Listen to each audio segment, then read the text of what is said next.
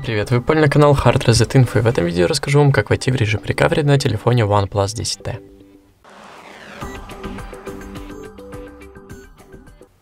Итак, для этого мы зажимаем кнопочку питания и кнопочку повышения громкости одновременно и опускаем на выключение телефона. Нужно немножечко подождать, буквально несколько секунд, и после этого зажать кнопочку питания вместе с кнопочкой понижения громкости. Зажимаем. После вибрации можем отпустить кнопочку питания и оставить только понижение громкости. Ждем. Не отпускаем кнопочку понижения громкости. Буквально еще несколько секунд. Именно столько вам придется держать.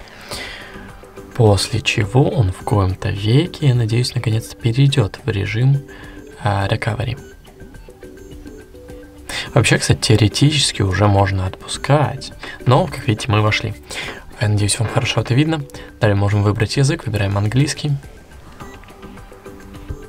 Далее у нас есть выбор формат дата, reboot device или выключить телефон. И, собственно, мы так и вошли в режим Рекавери. На этом все. Ставьте лайки, подписывайтесь на канал и пишите свои комментарии. Всем пока!